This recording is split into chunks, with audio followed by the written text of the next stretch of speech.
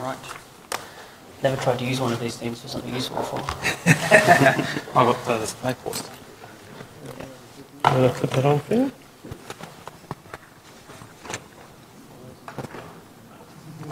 Might go better.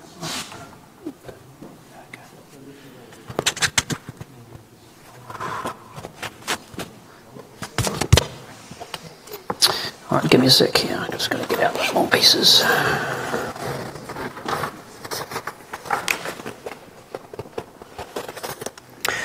I think I need some number of these. I was wondering there. I can just use that, can't I? Try using that one if you want. So one is the speakers on the front of the lectern. If you walk around in front of it, you're going to get feedback. Okay. I think HDMI is probably the preferred option. So try using the one you've got. Wasn't HDMI preferred? No, but like VGA do we? Yes. Okay. I'll probably need power before we're finished as well.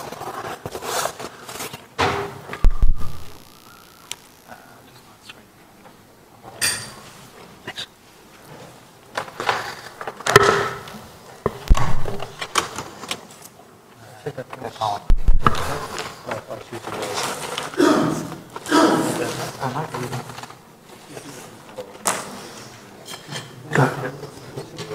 Go. Didn't just go on.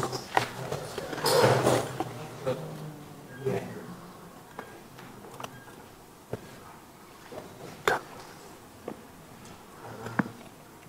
I can plug into a different thing. No.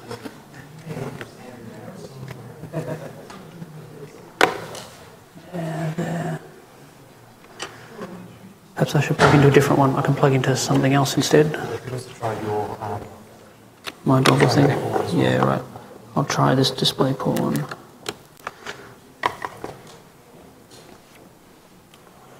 And go. Alright, that's about as much as I know about computers. Try your one. That Because one? the other ones might be a little bit different. Special. This is the VGA cord, isn't it? Yep.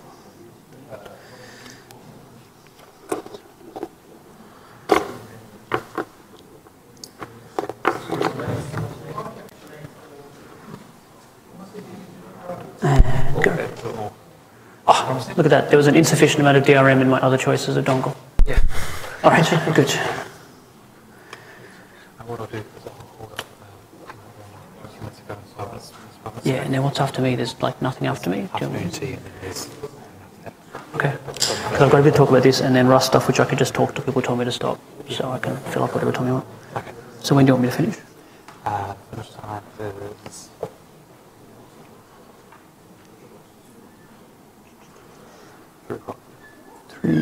is 3 o'clock. 3 o'clock? Right, okay. 3/4 of an hour, cool. Right.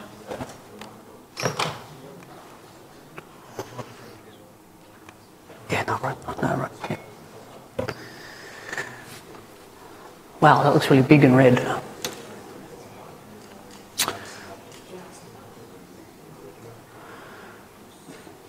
Yeah, apologies for that. I've got a Mac this week because my Lenovo died and is in repairs at the moment, and I have no idea how to use it. I got as far as installing VirtualBox with Debian on it, and that's all I do now. So. Right. So this is just a talk about some things I've been trying the last couple of weeks. It's a talk with sort of more questions rather than answers.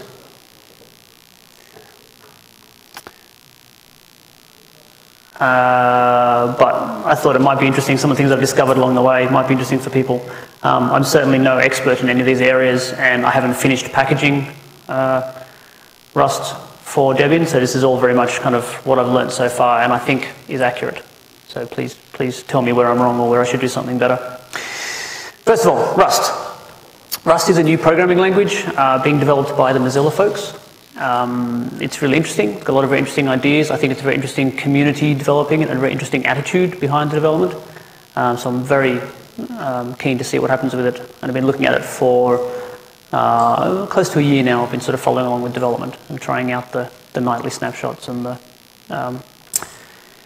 pre-releases they've made.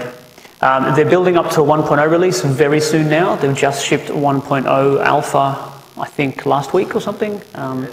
2 days ago? Yeah, their original timeline that I saw in December had them shipping 1.0 in February, and it looks like they're on track to doing that. So very soon now we'll have 1.0 release.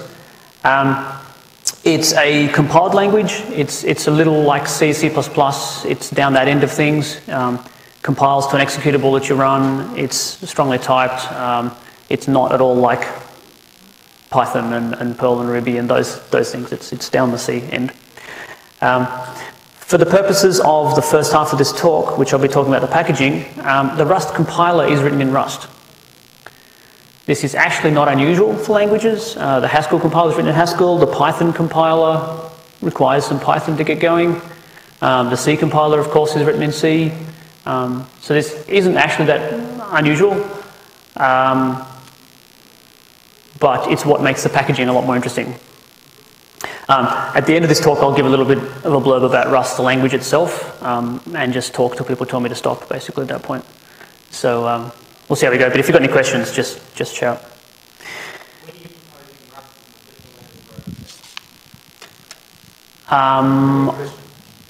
It would be a reasonable... Oh, sorry, the question was somewhat jokingly, when are you proposing Rust as an official language for OpenStack? The answer would be never, given that the OpenStack community is strongly Python bigoted biased. It would be suitable for those problems after the 1.0 release is shipped. Anyway, so the challenges in packaging this. So when you're packaging a new toolchain, how do you get the first package? You need to somehow miraculously break the circular build dependency and cause the first package to exist, come fully formed out of nothing. And then somewhat related to that, there's what happens when a new architecture comes along. Once you've got it working on one architecture, how do you get it on another one? The advantage there is, of course, you can cross-compile from your first architecture, is basically the answer there. Some unique challenges with Rust. Rust knows about cross-compiling and has multiple multi-arc sort of support built into the language. And all of the Rust toolchain and the various features around that do a lot of string matches against the GNU sort of architecture triple. And it really wants exactly that architecture triple. And of course, the official architecture triple for a Linux system as generated by the GNU config.guest and sort of related scripts is x86-64 unknown Linux GNU. And on Debian, we decided, well, we're not unknown, we know what we are. So we're just going to be x86-64 Linux GNU. At the moment in my packaging, I'm just blindly glossing over this and saying, I'm just going to insert the string unknown in there, off we go. But I strongly suspect that'll come back to bite me at some point. The worst that happens there is I have to define a new architecture as far as Rust is concerned, which is called x86 Linux GNU. That won't be so bad, I don't think. But so far, I'm just ignoring that problem. The more interesting complication is Rust is still a very fast-moving language, and from the conversations I've had with the upstream devs, even after 1.0, they still want to be very agile and be very unrestrained in what they can do with the language. They've tagged certain language features as stable. They basically have, they don't call them that, but it's basically a stable, testing, unstable kind of split of language features. And when you're writing Rust code, you can tag it and say, I only want to use stable features. And the compiler will tell you, and when you're writing a library, you can say, this is still experimental, this particular function call, I'm not happy with that API just yet. And the compiler can tell you, error, you tried to use some experimental features in the program you said you only wanted to be limited to the stable subset. So the Rust compiler itself, they don't want to be limited to only the stable subset. Which I think is something they're going to have to change, but so far they don't want to do that, and we'll see how they go. So currently they have an incompatible change to Rust about several times a week, sometimes several times a day at the moment. Which when you're writing Rust is fine because you're only using a smallish set, and you probably won't have to change anything in the Rust code that you've written yourself. But the Rust compiler itself is a very large project that uses all of the Rust features. How fast is the compiler I don't know the numbers off the top of my head. It would be in the tens a day of commits, and the ones that are tagged breaking change are realistically probably a few a day on a bad day. Post 1.0, I suspect that won't be the case. Yeah, or the language features they break won't be the stable ones, obviously. They'll be the features that were tagged experimental anyway. Sorry, the question there was what about post 1.0? So anyway, for the purposes of packaging, what this means is you need to build depends on a very narrow and very recent Rust compiler. And you can only really use that to build the next compiler and no other one. And then you have to use that compiler to build the next one and no other one. So some extra challenges there.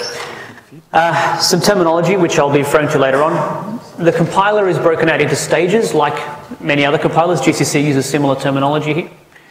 The stage 0 compiler is the one they just expect to already be installed, the one that's already available.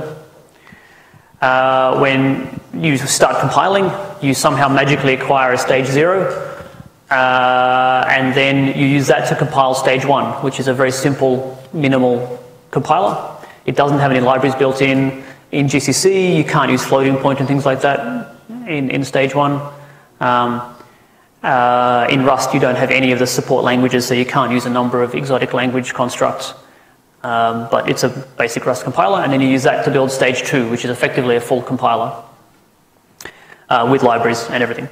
In Rust, they use the stage 2 to build stage 3, and stage 3 is theoretically identical to stage 2. They do that mostly as a test to check that they converge at that point. And then stage 3 is what gets shipped, what gets installed on your system is, user bin rust C, the Rust compiler. So again, the interesting part here for Debian packaging is stage 0, and where do you get this from? So normally when you type make install, or when you type make off the upstream source, it goes and downloads a pre-built stage 0 minimal compiler off the internet, wget in the middle of the script there somewhere. And it uses that to build the rest. As someone using the upstream source, it works perfectly fine. It's very easy. It's simply a make install, you're done. But for Debian packaging, that's not so good. We don't want to build these downloading binaries on the fly. We generally, as a community, don't like the idea of blobs that we can't point to the source for and build ourselves. But for the very, very first package, there's no other way around this. You must have a Rust compiler somehow that has appeared. So our choices really are download like the upstream source does. That's not so nice in an auto-build environment like builds. I could, as a Debian packager, download it beforehand and ship it in the Debian source alongside the Rust source I'm about to compile. Here's the Rust source, here's the compiler you should use. That would work from a hermetic sense and a reproducibility sense and not requiring network access while building. In Debian, again, we really don't like binary blobs, and even though we can tell ourselves that we could possibly go and build every version of these Rust compilers back through history, it doesn't feel very nice. So what I think I'm going to have to go with is the third option, which is simply I make sure every version of Rust compiler that is required is uploaded to Debian and is in unstable and is used for the next version of the Rust compiler. And if I was doing that right now, that would mean shipping a new Rust compiler to unstable several times a day, or certainly several times a week. But I don't see a fourth choice here. I had a little bit of thinking about the option number 2 there and thought, does that mean I should go in contrib because I've got perhaps a non-free binary or perhaps a binary that we're not happy with? But then that's a bit strange too. So, if we were another distribution, I think you'd be very happy with either 1 or 2 and we just ship it if we were less demanding of ourselves. And the output's still the same, right? The final compiler is still the same no matter which one of these you choose. So, here's what this looks like in Debian terminology. So you have a Debian control file that lists, all your metadata about your package. The general problem is that first box there where you're going to have, I'm going to build a Rust C package and it's going to build depend on a Rust C package. That's what the circular dependency looks like. And in particular, it's going to be a particular version of it. So I went looking around as to how to do this. For other languages, C, this is still a problem, but the problem arises less often because the languages are moving much slower. And for GCC, they're very liberal and they say you can compile with any C compiler, not just another GCC. But the same problem still exists. And the solutions there historically have been, well, dear Debian packager, you're a very clever person. Here, have some files on disk and an editor. Enjoy. And you would open up Debian control in your favorite editor and you would just comment out the bits that build depend on itself. And then you would get a C compiler from somewhere and you would magically, or a better example might be a Haskell compiler you get from somewhere, and then you would use the Haskell compiler already installed and use a local bin to build the Haskell compiler package that you're about to build. And then you would uncomment the bits from the Debian control file and away you go. Now there's some new features coming somewhat through Ubuntu and somewhat through various Google Summer of Code projects over the last year. As far as I can work out, these aren't used anywhere in the packages yet, but they exist in the toolchain and they're documented. And so this is what I'm trying to use now, these very, very new features. So the first one is build profiles. You can see on the right-hand side box there, you put some little angle brackets things, and you can list profiles in your build depends, and it's basically a filter for if you're building with the, in this case, not with the stage 1 profile, you should consider this build dependency. So in this case, I say I would like to build with the stage 1 profile, and that looks like that dpkg build package command there. And then that says, right, I'm going to ignore those build dependencies. It's all done automatically, you don't have to use an editor to achieve the same result. Now the way I've chosen to do this as well, I'm going to build a Rust C Bootstrap package, which I only build if I'm building in the stage 1 profile, build profile. And I know that that's a minimal package that is not fully featured. I'm only going to build the stage 1 compiler. I could build the full compiler, but I'm not going to bother wasting that much CPU. I only build the stage 1 compiler. I put that in a package, and I intend to never upload that to the archive. So you would build this, it spits out a Rust C bootstrap.deb. I would dpkg-i that, and then I should be able to immediately go and build the full Rust C package using a normal dpkg build package, because the build depends are now satisfied using the Rust C bootstrap package. That's the theory anyway. I haven't quite got that far in the packaging, but I'm pretty sure that'll work out as described there. So that's one new feature. This turns into, just see a bit more details there, this turns into setting the deb build profile environment variable. So in your Debian rules or anywhere else, you can check that environment variable and enable or disable certain features depending on what you want to do with that. So I'm changing the build target that I build later on. And dpkg build package has support to pass through the right flags and environment variables down through the various dpkg tools and your Debian rules file. So that toolchain is, as far as I can tell, all there. And even apt, in fact, can run, if you do apt source -- compile, it will also set the flags to dpkg build package appropriately. So that feels like it might work okay. So far, I'm got most of the way through the packaging and it seems to be working out okay. This one I know much less about, and it's something I've never tried with or without the new way of doing things. So I'm much less certain about this part of it. New architecture comes along. The theory is very simple. The theory is you use a cross-compiler on an existing architecture. You have all of the build dependencies installed on the local architecture. You use the cross-compile to make the first couple of packages for the new architecture. And then you can install them, and away you go. And again, in the past, that used to involve running editors and hacking things around and using a cross-compiler that you might have got from some other source. It might even have been Yocto or Open Embedded or something. And you use your cross-compile environment to bootstrap that first build essential set. There are also some new features here, which again, nothing that as far as I can tell uses yet, but the pieces seem to all be there. The idea is to use multi-arch support. So you know nowadays Debian can install more than one architecture on your local system. This is usually only used for AMD 64 and i386 being installed simultaneously, so you can run Wine. That's about the only use for this rather complex feature. But you can do this as well. You can get any architecture. You can tell your local DPKG about it, and then you can install packages from that architecture. You might not be able to run the binaries from there, but you can install the packages on disk.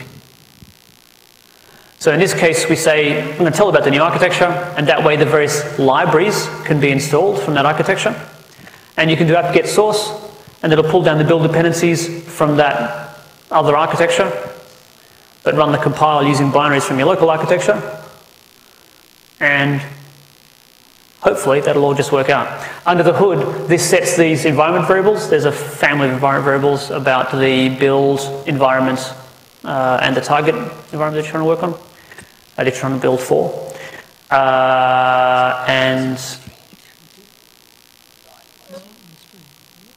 yeah, so long as you've built your Debian rules set up and your upstream source deals with cross-compiling, which Rust does, and my packaging hopefully does, that should all work out just okay.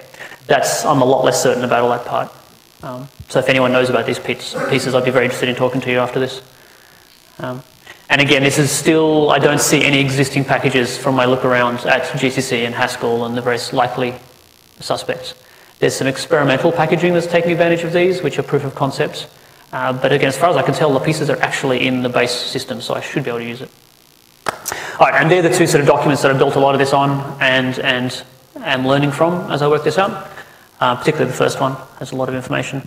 The second one talks a bit more about the Ubuntu features and the Debian features, and it's a bit hard to tell what's landed where and things, but I think we're good. Yeah, and that was that part. Is there any sort of questions about that? There's not a lot of information there, I know, but mostly because it's something I'm still learning about. But that's the principle of it. The previous world was a lot more packed up and using pre-existing cross-tool chains, typically open embedded or something like that, to make magic happen. And then you would rely on a clever person to make magic happen, and it would just work. Yeah. So there's another thing that someone was working on to do the stage 0, stage 1, stage 2 automatically to teach the archive machines about the different stages. Did you look into that? I don't think it's sort of polished and in the toolchain yet. I'm just curious if you looked into it and whether you think it would have worked for Rust. I don't know what you're referring to there, so no, I haven't. Teaching the archive. Oh, you mean breaking out separate packages for stage 1 versus stage 2? There were a couple of implementations discussed on ddevel. Okay. I'll take it to the hallway, I think. Yeah, I'll go look it up. No, I'm not familiar with it. I have messed quite a bit with Open Embedded previously, and Open Embedded, or Yocto, as a lot of that community has regrouped around, is a really impressive piece of work, and it's designed for embedded uses where cross-compiling is normal. You often can't, or certainly don't want to, run your toolchain on your microcontroller, or even an ARM phone or something. You really want to do it on your powered machine and then build binaries for your ARM that you then run there. So they have a very strong, very clever, very powerful set of packaging, essentially. They've got all of the upstream sources and patches to them where it didn't already work to make it work with cross-compiling. And they can do things that we're nowhere near close to being able to do, like Canadian cross-compilers, where you're building... I was actually using this once. I was building an unofficial Android toolchain, and I was building on Linux, building a compiler that would run on Windows, that when you ran that compiler would produce executables for Android. So that's called a Canadian cross-compiler, where you have 3 architectures involved. And the Yocto stuff deals with that just fine. It's very, very impressive. Whereas the Debian stuff, we're only really getting to the point of thinking of the 2 architectures. But yeah, still better than before. Anyway, so questions. I'll jump on to some Rust the language stuff. There's another talk later on in the main conference about by someone a lot more qualified than me, talking about using Rust in the how you would use Rust in the Mozilla sort of rendering engine. So I'm certainly no expert here, but I'm just going to talk about it anyway because I can. I've got a microphone. So it looks like C++. It uses LLVM underneath, so it's got quite sophisticated optimization and cross-compiling and all the sort of features that it gains from LLVM, including a debugger, the LLVM debugger, LDB, which can be used to debug Rust binaries. It unashamedly borrows lots of ideas from all around what's going on at the moment with language development. It gets a lot of strong type system from Haskell. It gets some of the interfaces and channel ideas from Go and from other languages like Haskell. It has a very strong, the sort of new thing it brings is a very strong ownership of data. Every piece of data is owned by exactly one owner at any point in time. And when that owner is finished with the data, finished with that structure, it's deleted. No exceptions. The compiler, to help you with this, the compiler has a very, you can annotate things as pointer lifetime, and I'll show examples of this later. You can say, I'll accept any pointer, my function can accept any pointer to this thing as long as it has a lifetime of at least this. And you can name the lifetimes. And then I'm going to return a pointer that is, has the same lifetime as that. So the compiler can make quite strong assertions about when a pointer is valid and the memory that it points to is valid. So you should always have safe memory in your Rust program. A segfault or a dangling null pointer should be something that is impossible to happen, assuming the Rust compiler actually compiled your code. The other thing that interests me particularly about Rust is that it has a very minimal runtime. All the cleverness happens in the compiler. When the compiler's finished and given you an executable, it looks a lot like what a C compiler would produce. It has almost no runtime, a couple of libraries that might get DL opened, but there's nothing very clever anymore at that point. So it's very easy, for example, to call into a Rust program from C or the other way around. You can create a .so from Rust and then DL open it from a C program and call functions in it, just like it was a C library. You can even go as far as doing embedded programming in Rust, where the embedded program itself doesn't have any of the cleverness and doesn't need any of it, but you've got a very safe program that is now running on that embedded program. Theoretically, I don't think anyone's tried it yet, but it's something they're aiming towards, is you should be able to write a kernel module in Rust that then gets loaded up in what is otherwise a very C program. You can tag your structs and your functions as saying these should be C compatible, and it makes sure it doesn't mangle the function name, and it makes sure that the struct padding and field ordering is the same as what a C compiler would do. So you can pass these straight through. You can get pointers from your C program pointing into struct members, and it should all just work.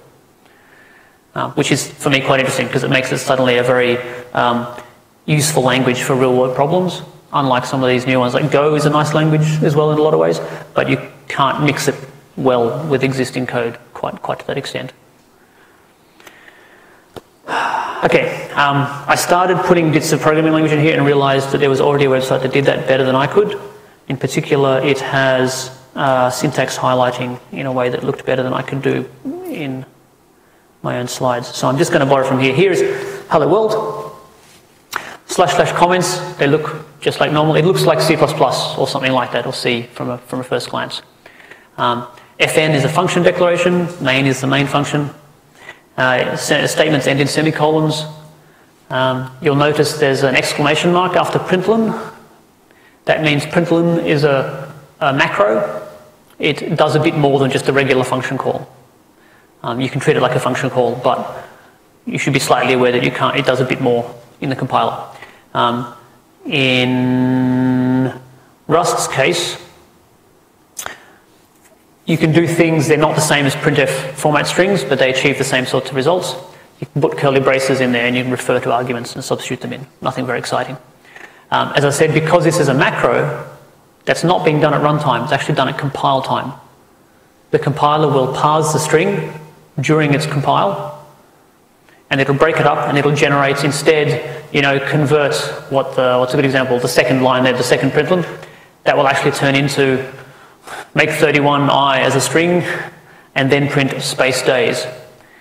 It's not trying to actually interpret the format string at runtime like a regular C printf would do. So you get very accurate compile errors, of course, because it's already tried to do the hard work at compile time. There's a wonderful example of what macros can do, which this site doesn't have examples of, which is the regex macro. There's a regex library, which is just like any other language would use a regex library, but it includes a regex : macro. And if your regex is a literal that's already available at compile time, it'll parse that and generate it at compile time. So you're getting a full, not only do you get, first of all, the compiler will error out if your regex is not valid, so you're getting checking at compile time of your regular expression, but you're also getting optimization of the LVM engine as applied to your regular expression after it's been converted to all this code. So you don't even have to re-compile the regex at runtime, it's already happened for you, which is actually pretty impressive.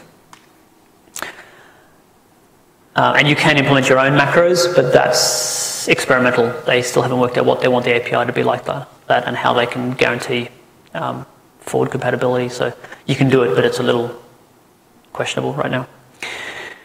Of course, running the Rust compiler is very simple. It's just rustc and the name of your source, usually ending in .rs, and you get a binary. There's nothing very interesting there. There's things like in hash include and things like that. Yes, I'll get to them a little bit later. Yes, yeah, they work kind of the same way. So variables look, literals look like C, operators look like C. There's all the usual things you're used to. One slight difference is you introduce a variable with let. You define a variable with let. And they're all read-only by default. Unlike C, everything in Rust, they try to make the lazy version of typing it is the most flexible for the compiler. So it is read-only by default, and you have to type something extra to make it mutable, the MUT in that second variable up there. Fields in a struct can be reordered by default, and if you don't want that, you have to type something extra. And similar, there's lots of similar decisions like that all the way through where the laziest option is the most safe and the most aggressive for the compiler option, which is an interesting choice. Any unused variable is an error, a warning, unless you prefix it with an underscore, in which case it says it's okay that it's unused. And you see the mutable example there in that they're trying to modify a mutable variable, which works because we've tagged it mute, but if you tried to modify the other one, it throws a compile error. Right. There are the usual types. There's string types, which is actually a pointer to, that's not the example I wanted, but anyway, there's a string type, which is a pointer to a string, kind of like a C string, char pointer. And then booleans and various types of integers and floats, as you'd expect. There's a unit type, which only ever has the value empty parens. It's used in some places in the templating engine later on where you don't really want to put a type in. Type inference. You very rarely have to actually say what type you're using. Whenever you're declaring a function, you have to give types for the arguments and the return value. Almost everywhere else, you don't need to mention types. The compiler can work it out. The compiler goes, oh, I see you declared a variable there. Oh, I see you passed it to that function down there. That function takes a float. Therefore, your variable must have been a float. And similar sorts of things. This example is an interesting one. The vec here is a vector, one of the built-in libraries, and it's a generic type. It's like a templated type in C++. So it's a vector of something. You didn't say what type it was as part of that declaration, but later on you've pushed an element on there, and that element was an unsigned int, thanks to the U8 suffix, or an unsigned 8-bit int. So the compiler can then work out that, vec must have been a vector of unsigned U8 types. So if you tried then to do something that conflicted with that assumption, you'd get an error, because it would be now a type conflict. So it's interesting, and you very rarely have to actually mention types. Everything is an expression, which is another way of saying everything returns a value. There's no such thing as, like in C, you have an if block, and then you have a separate thing, which is that question mark colon, the ternary operator. for if you want to return values. In Rust, both those things are the same. There's no question mark colon, you just use if-else, and the if-else blocks have return values. The last statement in the if block is its value. So if you want to do the equivalent of a ternary, you do, that's not an example of it. Here we go. You do the same thing. So there's one being treated like a regular if block. There's no kind of return value that's interesting there. It's returning actually the unity type, which is just discarded. This one down here is returning a value here and a different value here.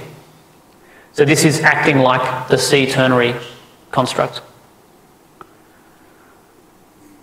And the compiler will verify that both branches return something of the same type.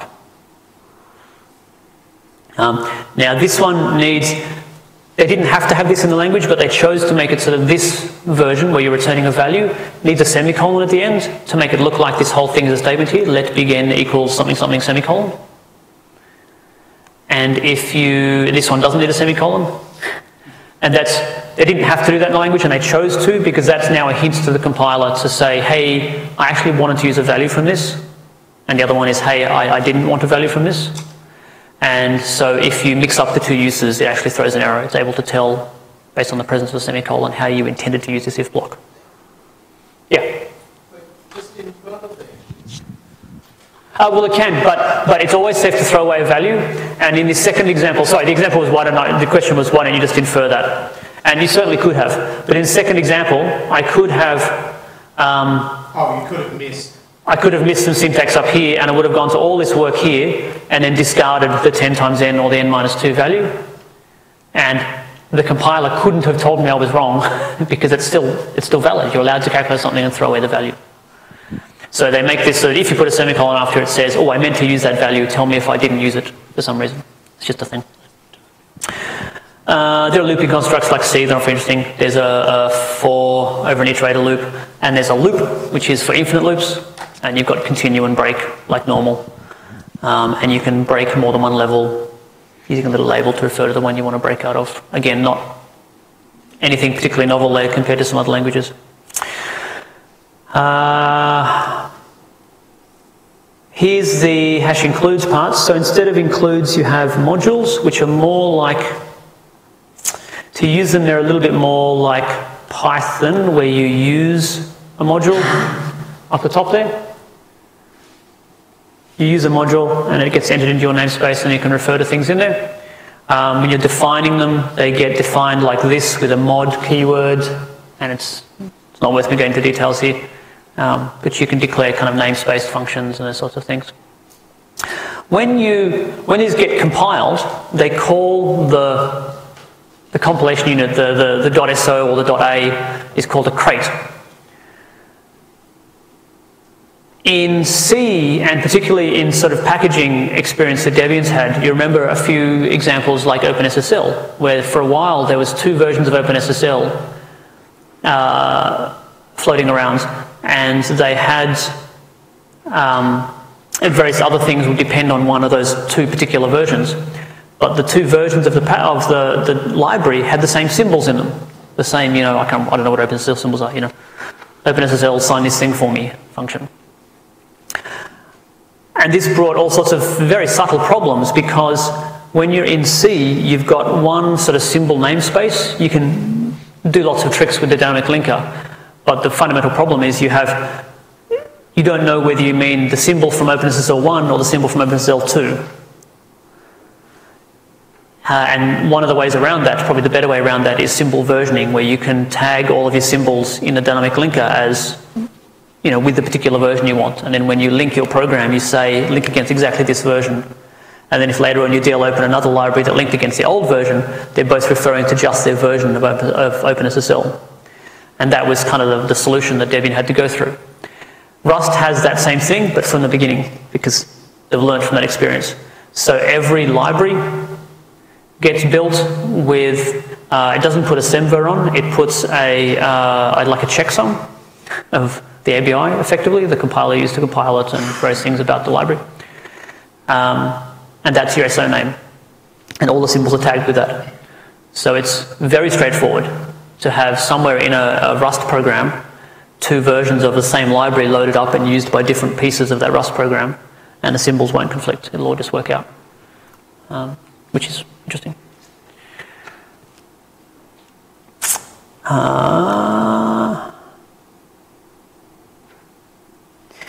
Yeah, pattern matching. A good example of this pattern matching was actually on the Rust front page, so I'll use this example. Here's another example of a Rust program, which shows off a bunch of other features. So there's a for loop going over an iterator there, the for token in chars. So it has iterators built in, they're very simple, you can define your own, and very nice syntax to use. And then this match operation. Match is sort of like a select in C, switch statement, sorry, in C, except normally it's exhaustive. It makes sure that every single case is covered. If you're matching over an enumerated type, it'll say, are you matching every value in that enumerated type, and give an error if you're not. You can do some wildcards, so the underscore at the bottom is the anything else match, which will work fine. And it's a lot more powerful. You can do a lot more things than what's in this simple example. But you see the match keyword used a lot in Rust. And so this example here is we're declaring an immutable program. We have a mutable accumulator. And then we're going over each of the tokens in this string. And if it's a plus, we are incrementing the accumulator by 1. If it's a minus, we're decrementing. If it's times by 2, divided by 2, and skipping over. So this will skip over the spaces in particular, the spaces between the characters. And we print it out. So. And then when the accumulator hits 0, then you divide by 50. Yep, good question. Minus divide. Is that right? Would that have done 0? Yep, dividing 0 by 2, and that's fine. Oh, dividing by 0 by 2, yeah, okay, so let's, alright, fine. There you go.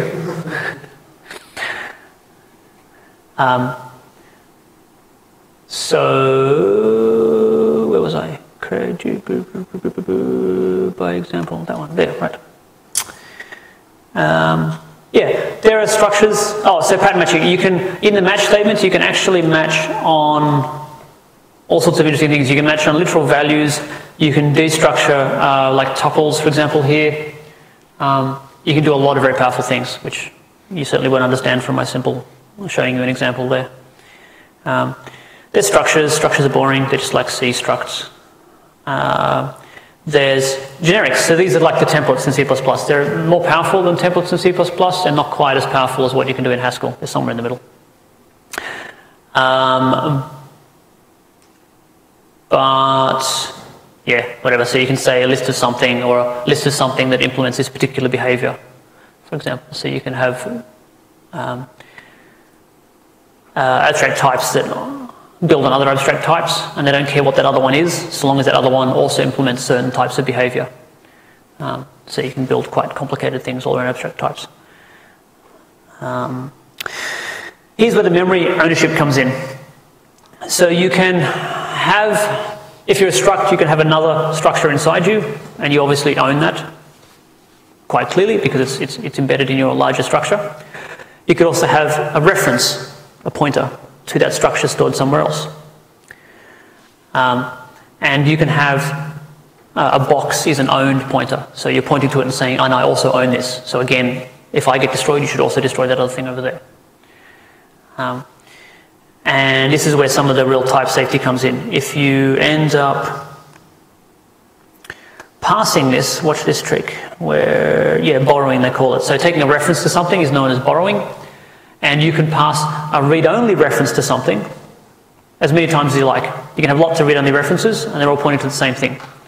You can only have one mutable reference. And if you have a mutable reference, while that's in scope, you can't have any other reference, mutable or readable, or read-only. So this is where a lot of the type safety comes in, one and only one owner. And if you pass by value to a function, you are passing ownership of that whole object to that function. And if you try and use it later on in your line of code, it'll say, nope, sorry, you've given it up, you've handed it over to someone else. So this leads to an interesting effect of, what's a good example here? Ownership moves, yeah. So the most surprising thing, probably coming from a C background, is that equals doesn't mean what you might think it means. On a complex object, if you do let A equals B, you are passing ownership of everything that was in B to A. You are moving B to A. And you can no longer use B anymore. Let A equals B, print B, compile error. Which is probably the most surprising thing about this language coming from a C-like language. Now, if that type implements a copy operator, which of course int does, and lots of your basic types, then let A equals B is fine. What it actually does is a copy, and you now have two copies, which are just fine. But for a big complex type, it'll be a move. You never get caught by surprise there, because the compiler knows very well which one of those two it's done, and will give you compile errors if you expected the wrong behavior than what it implemented.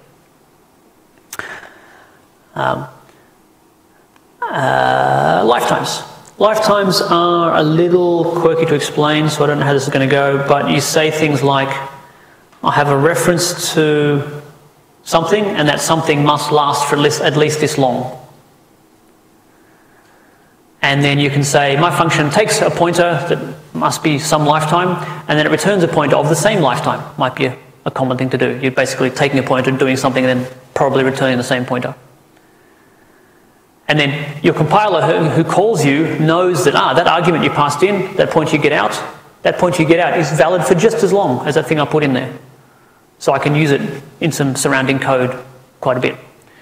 And there's lots of sort of stuff around it, but the compiler can make very strong assertions about how much of your program a certain pointer is valid for, which is quite powerful. And again, you never end up with sort of dangling pointers because it's just not allowed to construct them.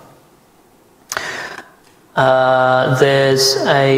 have closures, you can create functions and callbacks, which is something that Go can do, but something that other C-like languages have a pretty tough time with. They use the slightly unusual pipe symbols to introduce the closure arguments. And that's most of the interesting features. The rest is getting very esoteric. You'll see things like result. No, I wanted option. Where's option? Option. Option is used frequently. It's a type that has something or none. And so you use this often where you might use a null pointer in C. You might say it's a pointer to something or it's null. In Rust you have the option type, which is the same sort of idea, except now when using a match statement you must include a case for none, or else it's a compiler error. So you have to have thought about the none case, and you have to do something sensible, and in particular you can't get a pointer to what's inside the option structure unless you've got some code that has said, is it some and not none. So it's always safe. You can never get a null pointer where you weren't expecting one, a null value where you weren't expecting one. From an implementation point of view, it has an unsafe idea. You can say, this bit of code is unsafe, and then all these checks are out the window. You can do anything you like. And so a lot of the standard library, the hairier bits of the standard library is implemented using unsafe blocks. So the library itself is implemented in fairly straightforward Rust, even when it's doing something amazingly scary like atomically reference counted shared objects. And all it is a little unsafe block that goes, okay, increment a value, increment my reference counter, get the pointer to the value inside. Now exit the unsafe block, everything is safe again now. I know it's not going to be freed because I took care of that with the reference counter. And return a pointer again. So long as the memory safety is guaranteed again once you exit the unsafe block, everything is fine. So it's very powerful and very easy to do something that get it out of the way if you need to do something scary. When you have threads, you have tasks, which are normally threads. And you can't share anything between tasks, which is interesting, unlike Go. Again, very strong ownership. This bit of data is owned by that task, and the other guy can't even look at it. You can pass objects between tasks. And if you want to do something like a shared cache, that's when you use this arc, atomically reference counted type, which uses a little unsafe bit of code to say, okay, I'm going to cheat.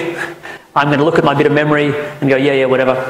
It's read-only, but it's reference counted, and you can get a reference, and you can get a reference, and you can get a reference, and when you've all got rid of your references, then I'll free up the shared object.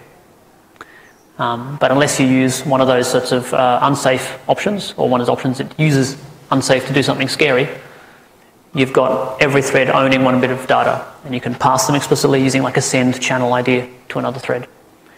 So you'll never have, should never have data races of those sorts. You can still, of course, have races to external resources. If you're creating files on disk and then someone else is deleting them, you can still confuse yourself that way, but hopefully it won't be a memory corruption type of race. So anyway, this is Rust. This is why I quite like it. It's got some really interesting ideas. It has, the only other bit not mentioned here that was interesting is Cargo, which is a Rust packaging tool that helps you build, it takes the place of make and autoconf and distribution sort of channel and all those sorts of, those problems. And it's quite interesting. It has a few interesting ideas of its own. It's designed to be portable, even to non-POSIX places like Windows. So it doesn't call out to make. It has that functionality itself. It has an autoconf-like idea, but they said shell is a bit hard to guarantee is going to be everywhere. What can we assume exists on the target platform? Only a Rust compiler.